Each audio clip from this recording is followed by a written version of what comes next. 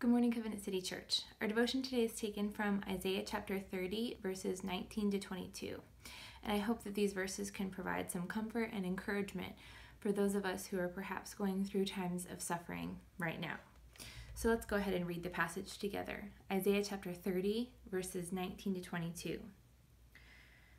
For a people shall dwell in Zion, in Jerusalem, you shall weep no more. He will surely be gracious to you at the sound of your cry. As soon as he hears it, he answers you.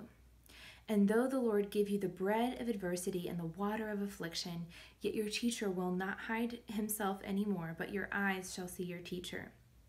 And your ears shall hear a word behind you saying, "This is the way, walk in it," when you turn to the right or when you turn to the left.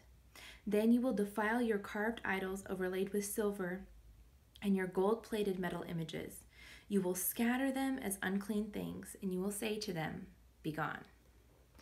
So in this section of Isaiah that we're looking at this morning, God is showing that when his people are faithless, he remains faithful. So here in this chapter of Isaiah, the Israelites have disobeyed God's word and his commands, and then they've experienced consequences because of their rebellion. But in these verses, we see the gracious way that God restores those who have disobeyed him and the way that he cares for those who are suffering. So verse 20 speaks directly to those people who are suffering right now, right? Isaiah writes, "Though the Lord give you the bread of adversity and the water of affliction." And maybe that's how we're feeling today, this morning. Maybe we feel that our teacher has given us the bread of adversity and the water of affliction. Maybe we feel that the things that we're being asked to carry in our lives right now are just too hard. Maybe our career is falling apart and we're facing unemployment, or maybe a relationship that we've put hope in has ended. Maybe we're facing wounds from hurt in our past or problems within our family, and we don't know how we can continue to go forward. And maybe even we know that everything in our lives comes from the hand of our loving and good Father, right? Our teacher. And we know that God is sovereign in our sufferings. And even then, sometimes we cannot help but cry out, "How long, O Lord," like the psalmist, right? "How long must I continue to face this adversity and affliction? How long will you hide your face from me?"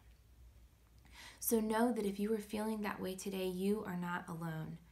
And here Isaiah gives us a promise to hold on to when everything seems dark.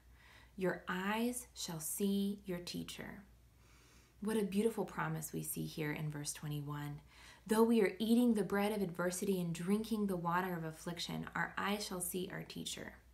For a Christian, there is no more secure feeling than to know that God is near.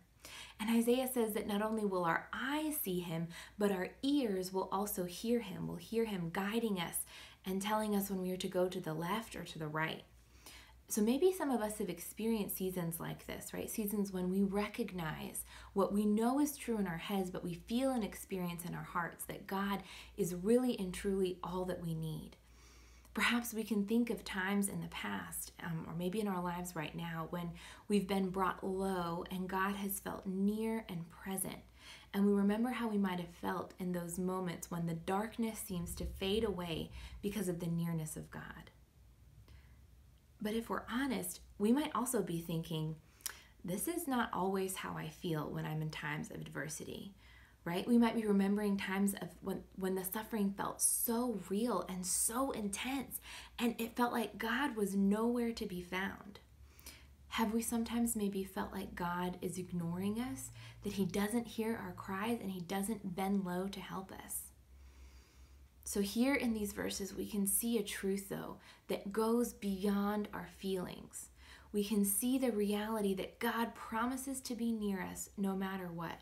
He promises to fulfill our every need, and we can trust that he is good. If we are in Christ, we know that the Holy Spirit lives inside of us, and he will guide us, and he will teach us how to live. So even when we can't feel it, even when we can't see it, even when our hearts are dry and worn out with crying out to the Lord all day long, we know the truth that our teacher is near and the day is coming when we will see him face to face. So friends, when we pray and we can't see yet how God is answering our prayers, we can trust that he hears us. When we can't see how the story will unfold, we can trust in his character. We know who he is, and we know that he gives us the strength to persevere through the affliction and adversity that we face. And then also verse 22 gives us a concrete action for those who love God, those who know that he is near and who have experienced his presence in the middle of their affliction and adversity. We see here that God's people dismantle and destroy their idols.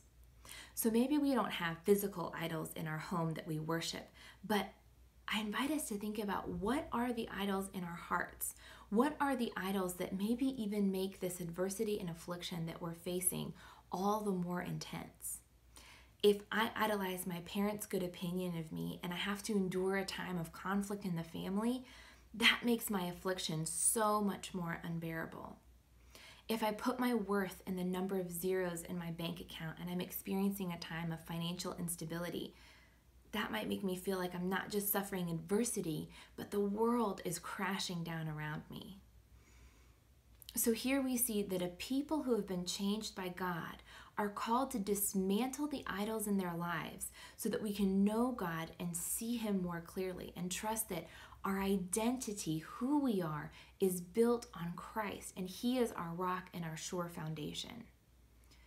These verses are certainly not saying that every time we experience suffering, it must mean that our hearts are misaligned. But rather, they're teaching us that the reaction of someone who knows God will be to worship him and him alone, even when we face times of suffering. So friends, I encourage us to endure and persevere in the midst of affliction and adversity, trusting that these trials will do their work in us. They will make us more like Christ, and they will open us to know more of God. We can work to dismantle the idols in our lives, and we can work to endure times of affliction because we are looking forward to the time when we will weep no more, when we will dwell in the new heavens and the new earth, and our eyes shall truly see our teacher, no longer through a veil, but face to face. Let's pray.